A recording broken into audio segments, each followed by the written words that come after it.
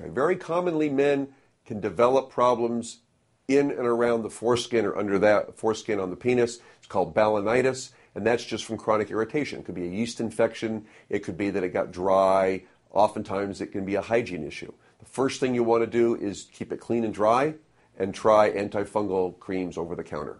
If it continues to be a problem, then you probably should see a urologist who can assess to determine whether or not there's something more serious.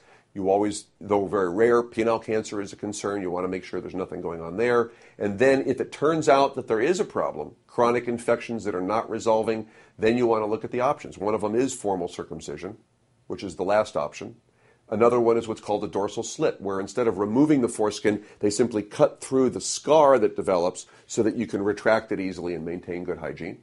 Sometimes it's simply just changing the medications or aggressive medications. Sometimes lesions on the penis can be actually drug reactions that manifest themselves or allergic reactions. So you should never assume that it's just one thing. If you've got recurrent infections, don't just jump right to circumcision. You want to know why you're getting the infections. Maybe it's the first warning sign of being diabetic.